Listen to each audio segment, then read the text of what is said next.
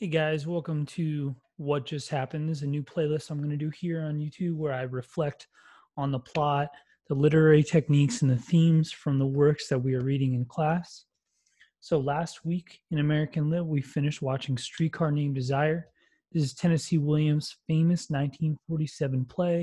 It was made even more famous by the 1951 film production of the same name starring Marlon Brando and Vivien Leigh.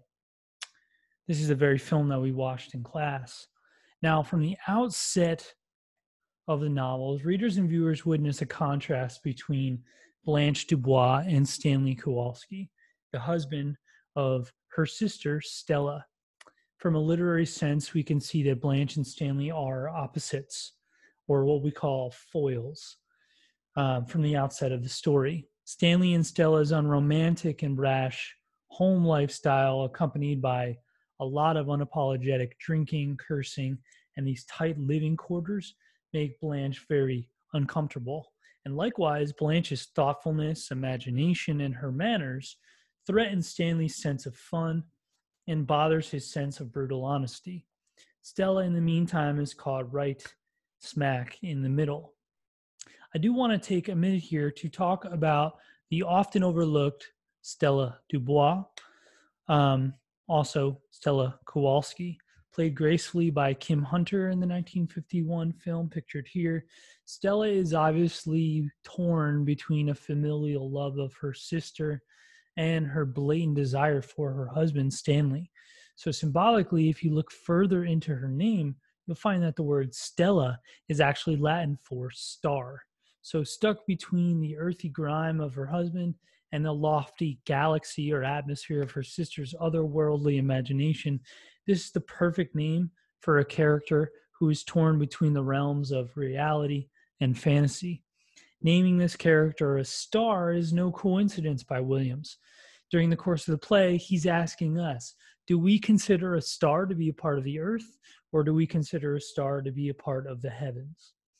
So as the play moves forward, Stanley discovers more truth behind the veil that Blanche has drawn around herself, and tensions rise. He learns that Blanche was fired from a teaching job for an inappropriate relationship with a student, then evicted from her home, and then caught soliciting herself as a prostitute at a local hotel. For all the curtains that Blanche has drawn around herself, she certainly has a lot to hide. But Stanley is no angel either.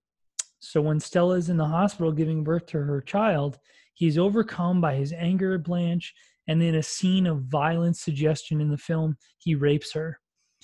An already unstable Blanche is then psychologically sent into the stratosphere and seems to lose her sense of reality completely. The play closes with Blanche being dismissively taken to an asylum, but viewers are given hints that Stella knows something is up, as she is last seen gathering her baby and ascending the steps away from the ground floor occupied by her dirty husband. Do you see what I did there?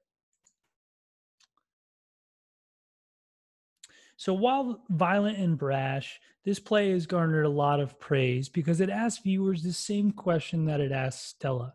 What realm do we choose to occupy in our lives? Would we rather live a pretty and imaginative life filled with lies, or an honest life that also lacks empathy and creativity? Not to mention the many other themes in the play, including the prominent role that youth and mortality play in our characters' fears, especially the character of Blanche Dubois. Thanks for joining me on this new series, and I hope you guys have a great week. Take care and see you soon.